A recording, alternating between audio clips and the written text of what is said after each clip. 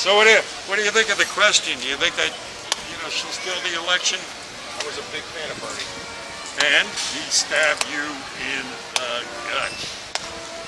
I mean, here on the eve of the convention gets the information saying that everything you said, Bernie, was real. She rigged the election. Now go in there and get it from her. And what did he do? Endorsed her. It was the biggest political betrayal I've ever seen. Yeah, I don't have a lot of love for this election. Yeah. I can't help this. You're gonna hate me if I open my mouth.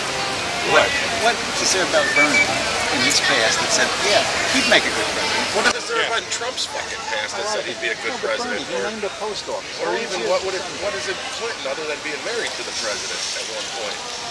At least she's done some political things. I'll give her that. But all of them bad. All of them that should have put her in jail. I liked him just. Well, you're looking at if you get it if you get this way. You overtake a country like ours gradually. You can't do it all at once. I'm on your side. I believe all this. And I just want somebody who's not afraid of every person ever president has lied to us. I can appreciate that, but that's not our guy either, man. Why not? Him? Yeah. Oh. Why? Do we have to? I mean, yeah, we have to be Pacific. Mr. Field Manager. If we're going to be the leader of a party that claims to be moral majority, we probably shouldn't have a stripper wife be, divorced 3 times, or the only thing he's done in his entire career is be a... As opposed to one that gets a blowjob in the Oval Office. I don't disagree with that. And has rape charges. I'm not disagreeing with you. I'm not disagreeing with you. I would have took... And that has nothing to do with his leadership. I would have took, well, come on. Oh yeah, how many times has he been bankrupt? He never paid anybody that built his buildings. Yeah, how many businesses? I mean, you're looking for credibility. Have you even opened a business of your own other than work for somebody else? I did. And what happened to it? I chose to stop it. But I closed it. Okay, so but everybody, most businesses most businesses don't last the first year, they go bankrupt. Exactly. Yeah. So if you have a lot of businesses, you're going to get a certain, but that still has nothing to say about his leadership qualities being president.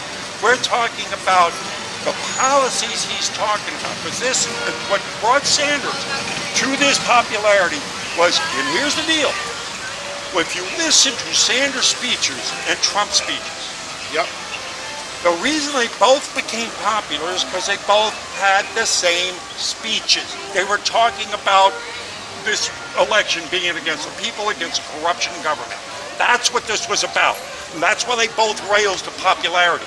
Sanders sold you out, gutted you. This man called it out and stayed in and had the guts to do it. And you're calling him unfit when you like the guy that fucked you.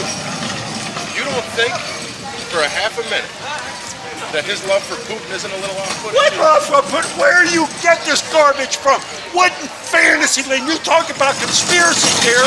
Where's this come from? I'm not and what's wrong with having good relationships with Russia? What the hell is wrong with that? I'm not a conspiracy theorist. No, but telling then where's the proof that he's in love with Putin? Listen to him. I did. Telling him that he's going to hack. Come on, find your emails. Well, who brought that up, for crying out loud? That came from the goddamn left. Don't you get it? They're trying to, the Russians are coming. The Russians are the boogeyman. You got to quit listening to the liberal press, Jack.